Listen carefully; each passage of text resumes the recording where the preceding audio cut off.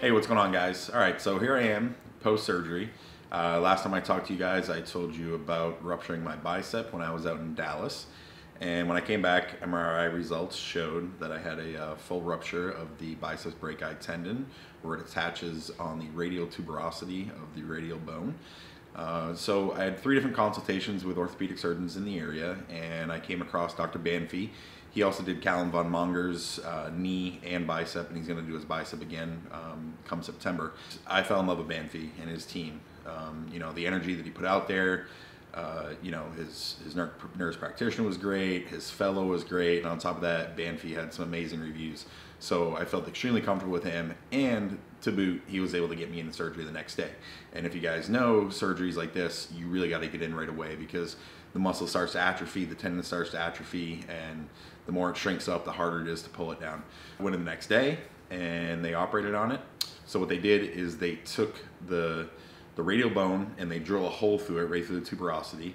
They take the tendon and they stitch in this really high polymer string, which is stronger than like really high tensile fishing wire. And they tie like a little button to it, and they drop the button down through the hole, flip it so it's like an anchor, and pull on the sutures, and that really pulls the tendon down into the bone, and they stitch everything up there. On top of that, I also had some partial tears in the back of my tricep, and I was like, all right, well, while you're in there, let's do something. So he kind of scuffed it up a little bit and threw some PRP injections in there. So here I am 5 days post-surgery, and you know, I'm still really positive about this whole process and everything. Like I told you guys before, you know, I'm kind of upbeat about this in a strange way. I also like surgery, and I like stories, and I'm a boy, and more war stories and things like that are kind of cool to tell. So this kind of just builds into the legend of Brad Rowe, the injured bionic man.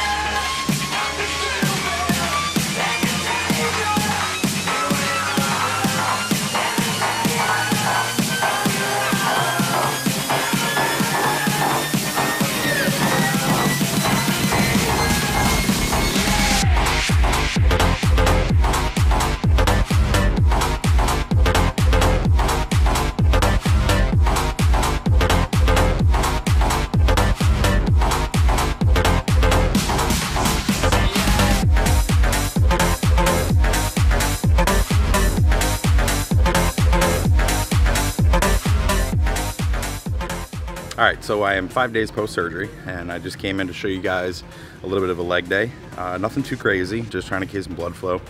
I'm a true believer that you should try to continue to maintain activity when you're dealing with injury, post-surgically especially. You know, you want to keep blood flow. The better blood flow is, the better nutrient flow is to that, you know, the area that's injured, and that's going to help speed up recovery.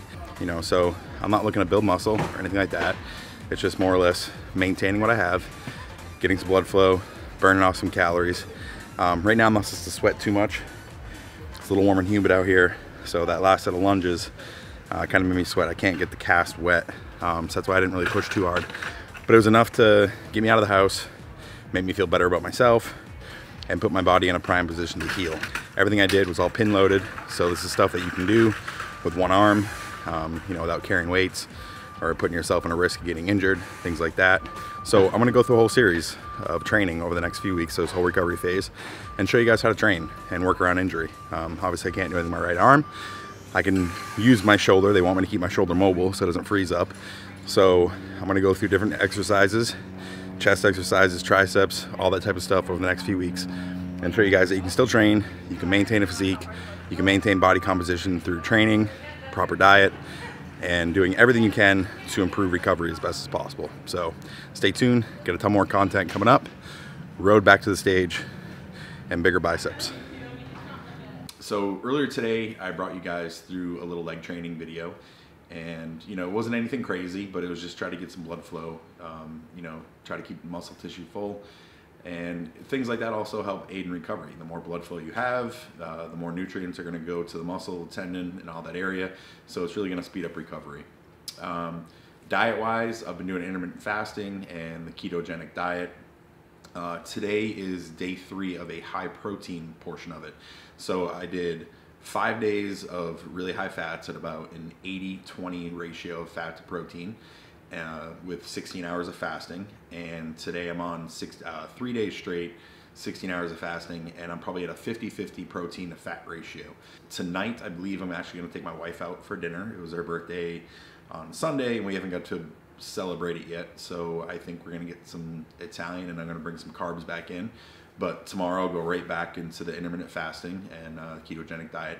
So I'm going to be doing this cyclical rotations of my baseline keto, total refeed days on high fat, and I'll eat the entire day of an 80-20 ratio of fats to protein, and then I'll do a few days of high protein, really just get the metabolism going. My biggest goal here is to maintain a decent body fat and try to keep some of this lean tissue. So this morning we also did a DEXA scan, and I'm documenting all this as part of my process, part of the journey back.